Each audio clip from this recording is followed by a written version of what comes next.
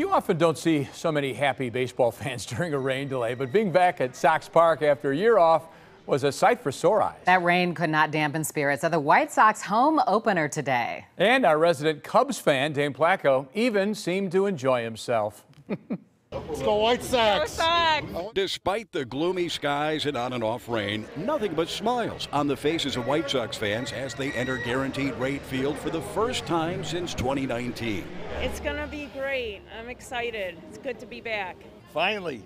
Been waiting for this? Exactly. Yeah. It's going to be awesome. Danny and Chad Zamos brought their seat proxies from last year. These are our cardboard cutouts from last season that went up in the stadium. And today, the real you is going to be there. Oh, yeah. We're going to put them right next to us. About 9,000 fans were able to buy tickets under the city's COVID protocols, which require social distancing both inside and outside the ballpark.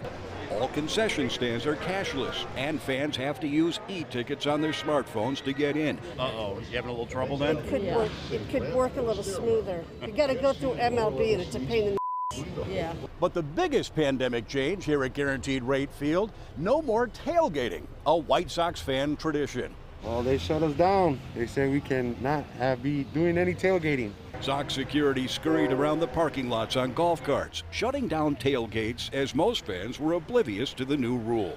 Yeah, we're down here to tailgate. Can't do it. We're just trying to get in the car, and they're not letting us stand out here for more than 2 minutes without getting the tasers out. But any day with baseball is a good day, especially opening day. I wonder if Southpaw is going to be wearing a mask. That's all I want to know. At Guaranteed Rate Field, Dane Placco, Fox 32 News.